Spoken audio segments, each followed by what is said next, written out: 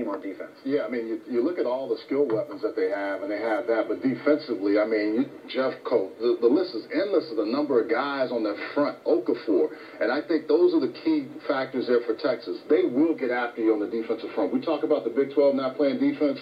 Well, you better look at Texas because they are the blueprint. They play good, solid defense. They're strong at linebacker. They're strong on the back half. Kenny Vaccaro has played a lot of football. So I think the key for them is making sure that their offense is simplified to allow this defense to get after the quarterback, to play some good, solid football against the run. You see they can rush the passer about as good as anybody. They led in a lot of statistical categories in the Big 12 for defense. The key is when you have a young quarterback and you're making it a lot difficult running double reversals and all that, simplify the offense. Get the ball out, let him make plays, and then also that stable of running backs, there's probably not, if they produce like we think they will, that'll be one of the best running back stables in the country. Texas, on defense.